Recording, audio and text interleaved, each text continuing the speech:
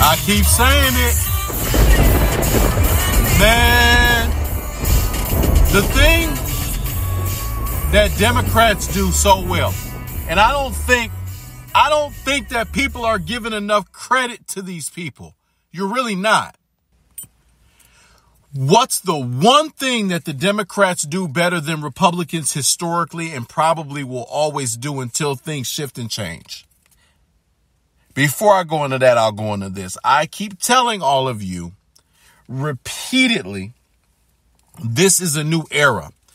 We are changing the party brick by brick. It's going to take a while, but we getting that old, decrepit, stereotypical white guy in beige pants with a polo shirt narrative out the party.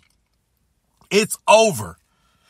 We're going to have different people here. It's going to be people of all walks of life. You got Spanish people, especially Mexican brothers and sisters, looking to be more part of the party. You got more African American people becoming part of the party. You got to get some of these older people that want to do business as usual. You got to get them the hell out, adapt or die. Because the problem is, and now I'm going to go into my point. What's the one thing that they all have that they have in common? The one thing that the left, they all have in common. They're usually one voice. This process with Tim Michaels and Rebecca Clayfish in Wisconsin, if it didn't teach you one thing, if it only taught you one thing, it should have taught you this.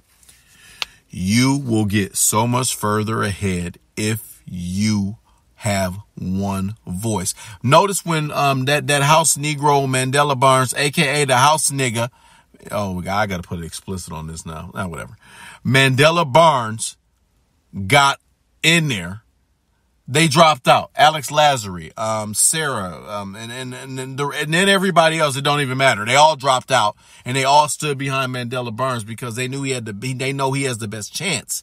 Not saying he's better than Ron, but he has the best chance at beating Ron Johnson. But the problem is Alex Lazary is a better candidate than Mandela Barnes, and he actually has something he can stand on, and his parents or his father owns the Milwaukee Bucks.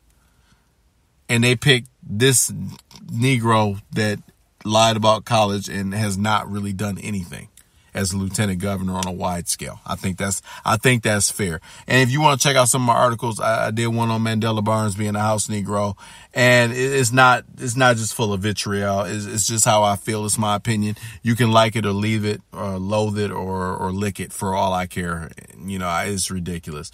But that's all I wanted to say. We need to have one voice. Next segment, I'm almost over.